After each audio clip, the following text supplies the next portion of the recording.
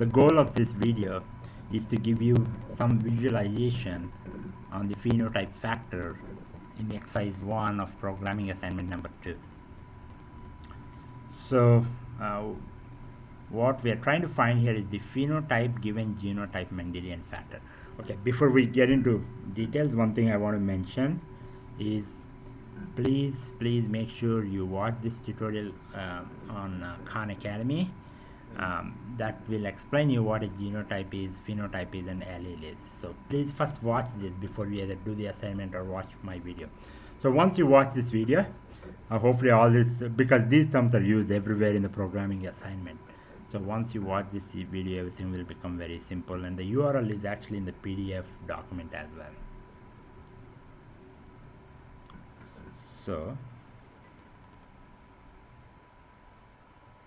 So in this method, they're needing you to return this phenotype factor.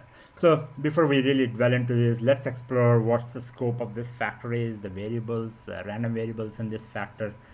So there is a text here that actually very nicely explains, but I thought it would be nice to actually show it visually, which is why I actually created this video. So the random variables here are phenotype random variable and genotype random variable. Phenotype random variable, let's say we call this as number 3 or x3, and it can take on two possible values. One means trait is present in the offspring. 2 means trait is not present in the offspring.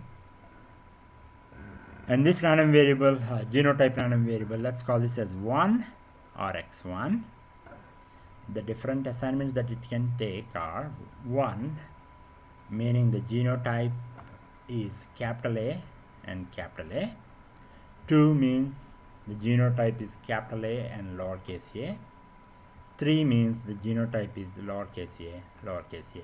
This is just a convention that's followed, and so keep that in mind that you have to stick to this convention. So what are you asked to produce? You're asked to produce a factor whose scope is this x3 and x1.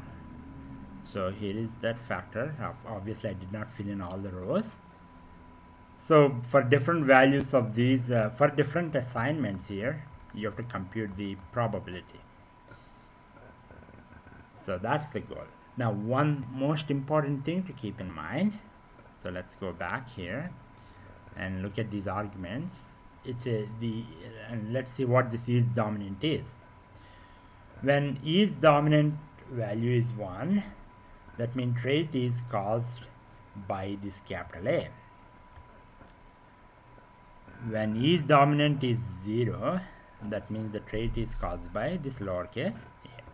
So please make sure that in both cases the probabilities are properly returned from this factor.